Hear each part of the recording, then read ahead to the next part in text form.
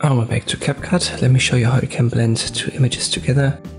It doesn't give you full freedom to do that, but if you don't have access, for example, to Photoshop or GIMP, you can use this for thumbnails and even in your photo presentations. Let me add the first photo here. I make it 16:9 as a format, and now I have to scale this. So depending on the photos that you've got, the format is different than your video format. Then you have to scale it and reposition it a little bit.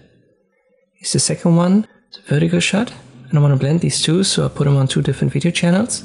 And I reposition this maybe up to here. It's a little bit scaled up. Now you have them both shown, but they don't really blend. To make them blend, we go to the top one and then to video mask, and I use horizontal. I rotate this 90 degrees, and if I position it here, you can see it fully again.